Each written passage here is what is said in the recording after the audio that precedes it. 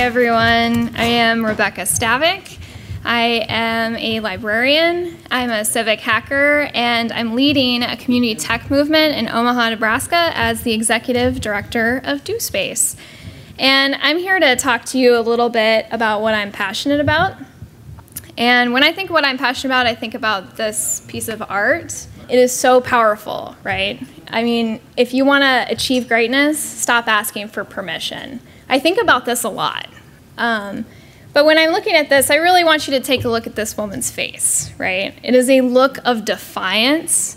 It's a look of determination. It's kind of like saying, go ahead and try and stop me, you know? It's great. I get this look a lot, so. I'm here to chat with you a little bit about the hacker mindset.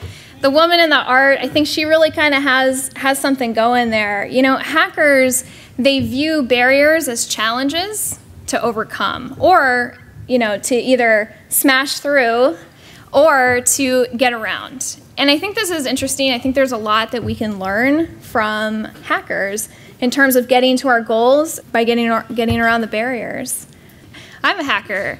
I started a civic hacking organization in Nebraska, and but for the most part, I'm really a hacker because there's nothing that gets me fired up like challenging the established way of doing things. You're a hacker too, okay? An Ignite talk, right? This is a hack on the kind of traditional presentation.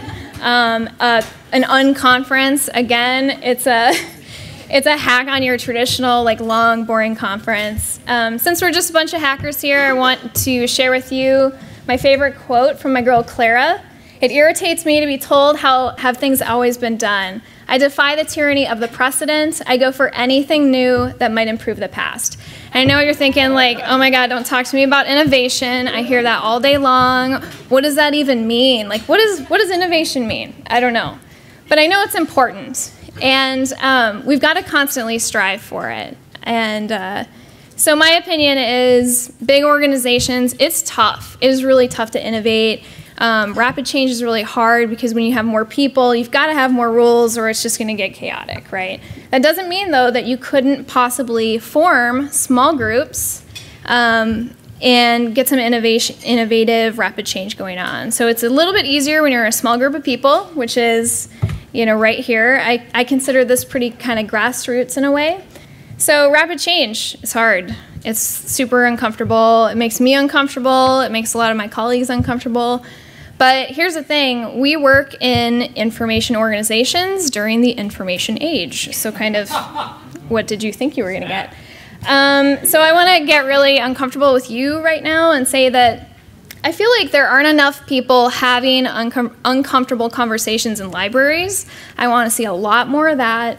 And I think it's going to push us forward. We've got some grumpy cats. I mean, we have some grumpy cats in our profession. And these are the people who are, like, totally chill with the status quo. They're just like, whatever. Maybe there's some issues, but we'll pass those down onto those pesky millennials and see what they have to do with it. So when I worked in a public library, I had this poster up in my little cubicle, and I actually had some coworkers complain to my managers about this because it made them so uncomfortable. And that really stuck with me because it's nonsense. Like, that's so crazy. Libraries and innovation go hand in hand. I mean, libraries have always been about technology, always been about changing ways and the new thing. If we have the hacker mindset, if we take a look at all those things that are in our way and we try to either smash through them or go around them, it's fine. I say bring it. That's right. And so I'm here to challenge you to defy the tyranny of the precedent. I'm here to ask you, take a look at those things in your job that are stopping you from greatness, and don't ask permission to smash those barriers. Remember this woman. I want to see this look on your face.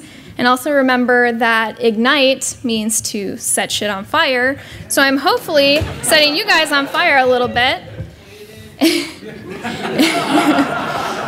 Oh, also, I run DoSpace, which is a community tech space in Omaha. We just opened. There's nothing like this in the country. I am not going to tell you a lot about it because I'm so confident you're going to go onto our website and check it out.